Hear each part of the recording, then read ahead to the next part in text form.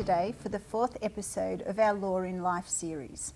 I would like to start by acknowledging the Darkin young people, the traditional custodians of the land on which we meet today, and pay my respect to elders past, present and emerging. We are hoping that, through our series Law in Life, we can provide you with tools and knowledge that are useful to you when you encounter the law in everyday situations. I am Anna Cruikshank and I'm the Managing Director of Aubrey Brown Lawyers. Today we're here to discuss the challenges for business in a post-COVID world. I'm very excited to be joined by my panel here today. I'd like to start by introducing Matt Spindler. Matt is a chartered accountant with over 20 years experience working with small and medium businesses. Matt's key areas of focus are SME tax and accounting, business sales and acquisition, business structures, restructures, business development and compliance. Thank you for coming along, Matt. It's great to have you here. Thanks for having me. I would like to also welcome Paul Gidley. Paul has specialist expertise and experience in both corporate and personal insolvency and has practiced in corporate recovery and insolvency since 1991. You don't look old enough, Paul. Thank you, Anna. Welcome. Paul has detailed experience in the building and construction industry, manufacturing, fabrication and engineering, retail and wholesale, Indigenous enterprise and related bodies, and the club and motel industry. Our final panellist today is Sharnie Leith. Sharnie is a lawyer with over 15 years experience and the team leader of the commercial litigation team at Aubrey Brown Lawyers. Sharnie has a broad range of experience assisting the owners of small and medium business. Welcome, Sharnie. Thank you. So, we have come through a unique business environment over the last couple of years. Sharnie, what types of legal restraints were put in place during COVID to protect businesses and keep them trading? We saw all sorts of restrictions come in play. Some of the main ones were really the quarantine, which has led to significant supply chain delays. We've also seen restriction in movement, so a lot of staff working from home. There was also restrictions in terms of being able to enforce debt recovery options. So we saw the statutory demand threshold move from $2,000 up to $20,000 before you could issue that. And the time frame, that moved from 21 days up to 6 months, which is a significant movement. And then we saw similar changes with the issuing of bankruptcy notices. We also saw restrictions come in play for landlords in relation to if an eligible tenant saw a reduction in turnover, then they needed to negotiate the rent down, so there were impacts and restrictions placed on landlords. So those were probably the main ones that I saw. And Matt, what government incentives were given to businesses to help them keep trading through that period? There were a range of them. Year one, JobKeeper was the main one that followed with the cash flow boost, which were both governed by the ATO. Year two was more pushed down to the state level. So the state government incentives, the main one was JobSaver. Outside of that, there are a range of smaller industry specific, but they were the big incentives that were offered. I've observed that I think that there are a lot of businesses that managed to continue to trade through COVID because of those things that were put in place by the government. Paul, would you think it's fair to say that there are businesses that are now in financial distress once those incentives and those assistance packages were switched off? Look, most definitely. I think the raft of the insolvency measures created to some extent a false economy. If I just throw a few stats out there, everyone loves stats. For 2020-21, we had about 6,000 external administrators appointed in insolvency. The average number is 12,000. Now, I've extrapolated 22 out. It's about the same number. So what you'd have to say, there's at least there's a backlog of say 12,000 insolvencies, corporate insolvencies that are yet to manifest in the marketplace. And then there's going to be obviously the ramifications of the false economy, that all that, you throw cash around, you print cash, it does create a false economy. And do you feel that there are particular industries where it's more prevalent that there are businesses that are at risk at this point in time? Well, strangely enough, once again, back to the stats, and these can be found on the ASIC website, by the way. The construction industry, year upon year, is probably the most prevalent or most exposed to insolvency administrations. It's about there's 26 categories across which ASIC maintain external administrations. Out of those 26, or out of the, say, 12 or 13,000 insolvencies, 1 in 9 is in construction. So the numbers will just increase as the impacts of the COVID economy hit the marketplace and the external administrations increase as well. So, yeah. And the construction industry in particular is also struggling with supply chain issues and very large increase in cost of supplies for them. Yeah, most definitely. Matt, I'm assuming you would have experienced this with your client base, them just finding it tough to get raw materials, be it sheet metal, be it conduit, whatever. Yeah, across a whole range of industries, and even industries that aren't reliant on, say, physical resources or inputs, it's been on the labour side. Yeah. So a lot of industries have been relying on migration for a long time, and when the borders were closed, there's no new migrants coming over. Yes. It became progressively more and more difficult to get people combined with these issues. A labour issue, most definitely, yeah. Significant issue at the moment. Although, interestingly, I'm experiencing in my client base that as much as there are businesses that have struggled financially, there are businesses who have absolutely boomed during COVID. Has that been your experience? Yes. Yeah, definitely. For a range of reasons. Some businesses we found were just in the right place at the right time in an industry that happened to be advantaged by COVID and the lockdown. Instead of looking at particular industries, I try and look at the business and how it would have done if it hadn't made the same decisions or those sorts of things.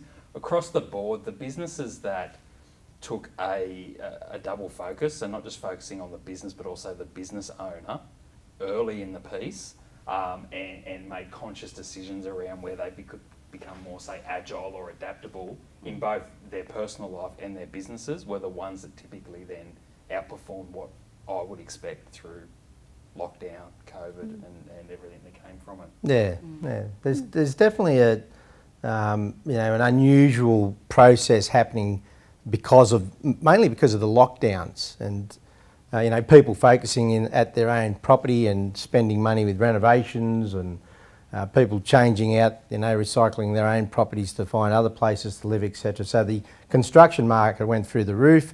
The government started punching a lot of cash into infrastructure. Once again, it's construction, IT, logistics, all those industries really boomed. And I think if you had a sound business pre-COVID and it was one of those industries to benefit out of the impacts of the lockdowns and the government money, you came out of that extremely well. But there was the other side. So. Yeah. Just tying that into these 12,000 odd businesses that may be in trouble or in difficult times that may not have led to an external administrator being appointed just yet because of the temporary rules that were in place. Do you see a correlation between how they're doing business prior to that and the situation they're now in? Was the government funding just a stay of execution? Were those businesses already in trouble prior to COVID? Yeah. Look, that's a good business is a good business. Yep. We don't deal with good businesses. We deal with those businesses that have some type of financial impost. Yep. In some way they're not competitive. One of the reasons why there is such a high fallout rate in the construction industry, and for that matter, cafes, restaurants, they're extremely competitive, and they're usually reasonably low cost to get into. So that increases the competitiveness. So that's probably one of the reasons that those industries do struggle, and they've always got the problems. They pre-exist COVID. Yeah. And you're absolutely right, Matt, in terms of a good business has to be agile. They have to look at the alternatives, alternative suppliers, alternative products. So a good business knows what they need to do to flourish. Yeah, excellent. That's interesting. The reason I asked to follow on from my answer was the businesses that boomed, that I found that boomed, were typically well-run businesses before COVID. So they could adapt, they could make the decisions. The government incentives help just provide some certainty and some Yes. continuity. But the real difference was the business owners still making decisions, having a plan B, C and D Yes. in case they needed them, and they just got on with things. And I think the whammy is the supply chain, and not just raw materials, as you pointed out. It's across all primary resources for business, all core functions, and that's going to be the big issue going forward for, I think, for all businesses performing good, bad, or indifferently. So. Paul, one of the things that the government introduced, actually, I think a little bit pre-COVID, was the safe harbour provisions Yes. for businesses that weren't in significant distress, but certainly perhaps had some issues. Can you explain to us what that Look, is? safe harbour, in summary, is a non-disclosure process to assist turn around a business that might be insolvent. So you couldn't be insolvent to go into the safe harbour process. It had to be something that was looming. Non-disclosure in that you didn't have to notify creditors or bankers, etc., which retains those relationships and also retains value in the assets of the company. From there on, it was like any other consulting task in that you needed a qualified what they call safe harbour practitioner, which is a liquidator or some type of insolvency expert.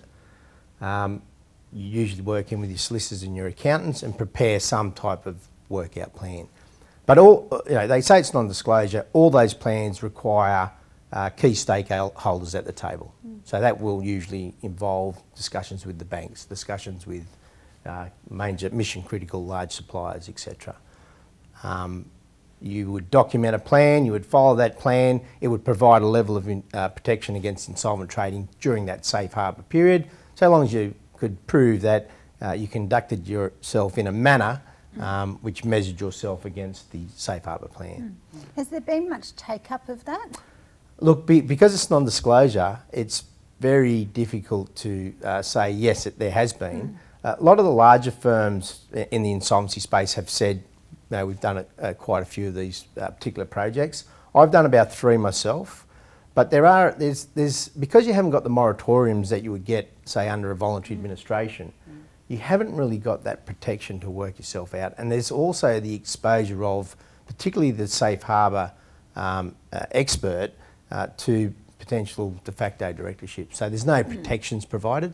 So to some extent, it has been a concern within the industry as to whether or not it's a viable process, particularly for small business to medium business. So what I'm observing is that there are some businesses that are really booming in our current economy. Some of them perhaps businesses that have greatly improved their financial performance during the COVID period and are continuing to perform really well. Businesses that are back to a level that they were pre-COVID, and then businesses that are struggling, but it perhaps hasn't been as apparent, or it's been a slower, difficult period for them than it might otherwise have been. Sharnie, what types of risks do businesses have in this current environment that they mightn't be cognizant of? The big one at the moment is that the ATO is now moving forward with enforcing the tax liabilities, the outstanding tax liabilities. So in the last month, the ATO issued more than 50,000 warnings to directors. Pay your company tax liabilities or director penalty notices will be issued. The risk with the director penalty notice is that the director becomes personally liable for the company's tax liabilities. The sheer number of that many warnings indicates that there's going to be a significant increase of companies that are placed into external administration moving forward. And then if there are more companies that go into liquidation, then businesses are at risk of an unfair preference claim or of not getting paid if they're owed money as a creditor. So at the moment, in the current environment, there are a large number of risks to companies trading. Yeah, the tax man is starting to get active again. They've been sitting on their hands for 2 years, and if we talk about the number of forced wind-ups, go back pre-COVID, the taxman would have probably been responsible for half of those. So that the 6,000 I'm talking about that haven't happened each year for the last 2 financial years are probably going to be tax-driven insolvencies. Sharnie, you mentioned unfair preferences. Can you just elaborate a little bit on what a preference claim is? So when a company goes into, becomes insolvent and a liquidator is appointed, the liquidator investigates all of the transactions that occurred, and in that 6-month period prior to the appointment of the liquidator, if you received money from the company, then it's deemed as an unfair preference, and a demand goes out saying we want that money paid back into the company so that it's prorated to all of the creditors, so that each creditor is on the same level. One creditor is not being preferred over another. There are defences available if you do receive an unfair preference to try and protect the money that you've received, because as a business you've been paid for a service or a product, you've applied it through your business, it's not sitting there available to be paid back to a company that's gone into liquidation. So unfair preferences, when companies go into liquidation, they're a matter of course. You send out the demand, and then it is a matter of each payment does need to be looked at, and you do have options available if you receive an unfair preference.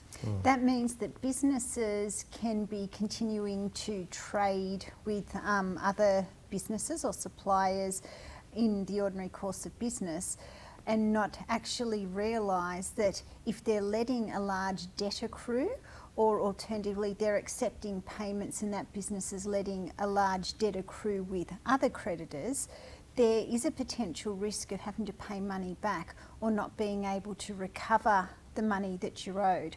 What good practices do successful businesses have in place to protect themselves against those types of risks, Matt? It's always a balancing act. So there's a pretty clear set of guidelines around best practice, corporate governance and financial management for businesses. For a lot of independently owned small and medium businesses, they're typically people who are very good technicians and might not have the skill set to implement the high level financial management protocols, those sorts of things. One of the things that I talk to my clients about is keep it basic. So have a risk register, and I have a very basic spreadsheet that classifies risks based on their potential impact if they are to occur and their likelihood if they do occur, just to help prioritise where to focus their time and energy. And it's the little habits that you build around there.